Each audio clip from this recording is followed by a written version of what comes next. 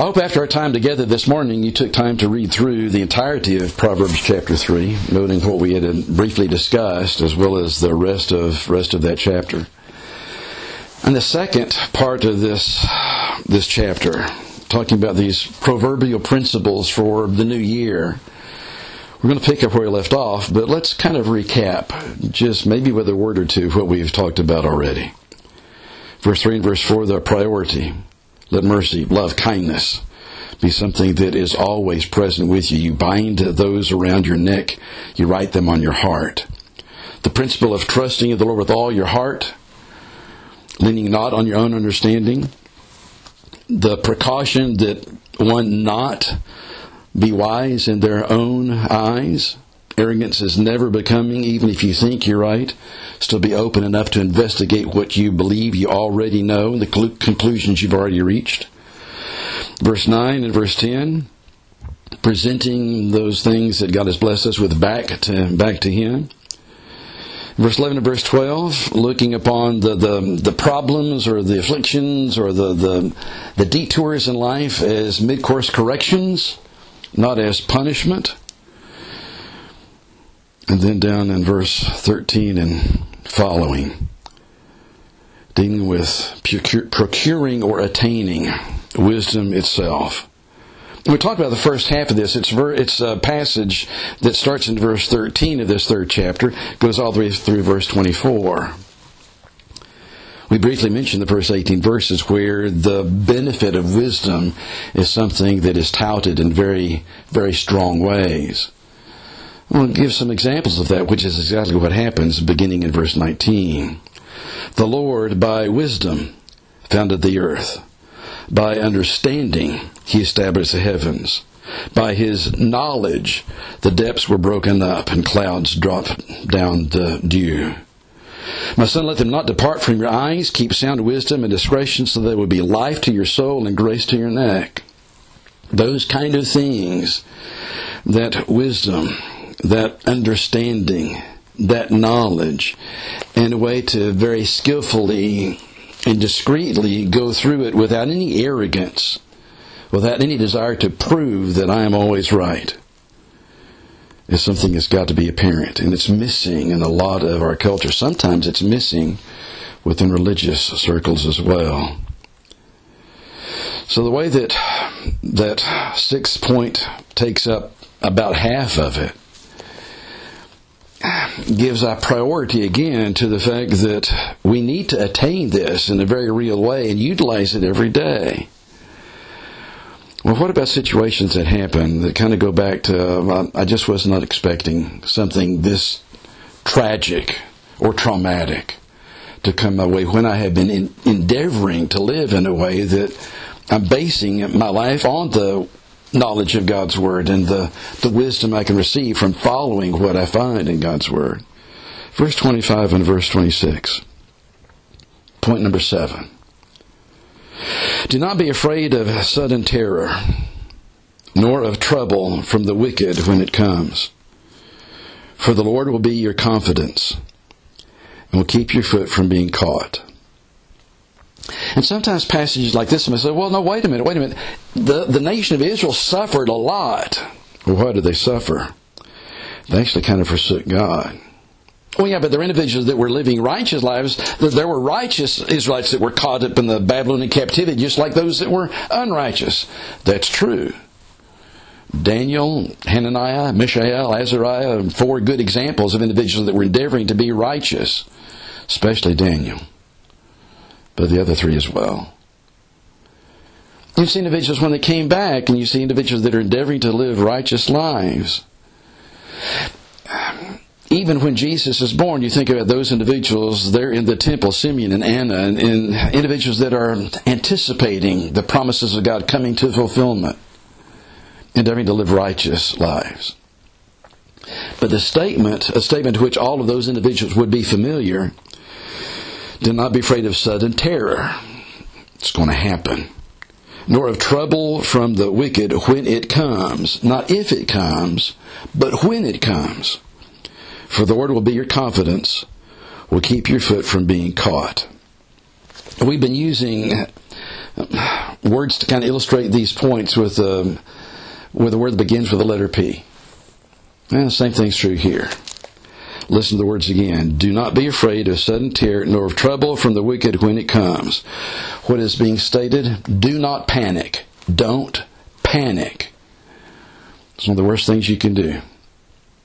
Panic-stricken people act with abandon. Panic-stricken people seemingly can forget the principles upon which their life has been based.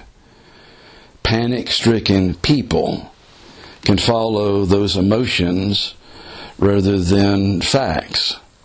Panic-stricken people, if not careful, can decide to turn their back on God even after they have endeavored to live for Him for decades. Do not panic. And as significant as these other points have been in this chapter, point number 7 is just as significant. Do not be afraid of sudden terror when it comes, not if. In the next two verses, in verse 27 and verse 28, a different point is being made. Do not withhold good from those to whom it is due, when it is in the power of your hand to do so. Do not say to your neighbor, go and come back, and tomorrow I'll give it to you when you have it with you. And this is, you can remember words of Jesus that are reflective of this. It's late at night, you're already in bed, and your neighbor says, I have need for food or something, and you tell him that you're already in bed, you just can't open the door now, basically come back later. That's the kind of thought that's here. Do not withhold good from those to whom it is due, when it is in the power of your hand to do so. Do not say to your neighbor, go and come back, tomorrow I'll give it to you, when you have it with you. Do not postpone doing good. Do not put off putting good. Postponing honorable deeds, postponing charitable acts, putting off being benevolent is never an indication of somebody who loves humanity. More times than not, if we're not careful, it's a reflection of, I don't want to be inconvenienced. And that puts us in a category of thinking about ourselves, not thinking about somebody else. And if that was turned around, if we were the ones seeking help and somebody said, well, basically, I just don't want to be inconvenienced, we would think how uncaring of them. It would be no surprise then if we respond that way to somebody else. I can't help you now, even though I have the means to do so. I don't want to be inconvenienced. Their thought is not that here's somebody that's following in the footsteps of Jesus. Here's somebody that's being kind of selfish with their time. Here's somebody that's thinking about themselves. Do not postpone doing good. Number 9, verse 29 and 30. Do not devise evil against your neighbor, for he dwells by you for safety's sake. Do not strive with a man without cause, even if he has done harm to you.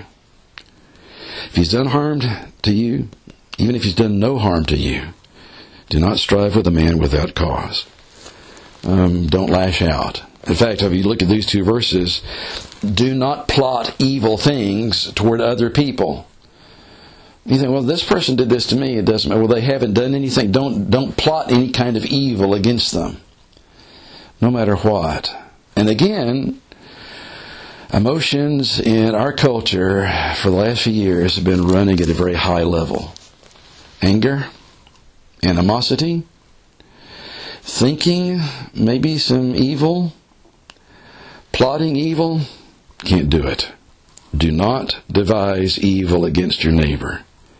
He dwells by you for safety's sake. Do not strive with a man without cause if he has done you no harm. Don't lash out against anybody, even if he has done you harm. Don't lash out against him. That brings us to the final, last 5 verses of this chapter. And it reads this way. Do not envy the oppressor. Choose none of his ways. For the perverse person is an abomination to the Lord. But his secret counsel is with the upright. God's counsel is with the upright. The curse of the Lord is on the house of the wicked, but God blesses, the home of the just. Surely he, God, scorns the sinful, but gives grace to the humble. The wise shall inherit glory, but shame shall be the legacy of fools. Do not envy evil or oppression. Interesting thing about these 5 verses, and there's another P word in this passage.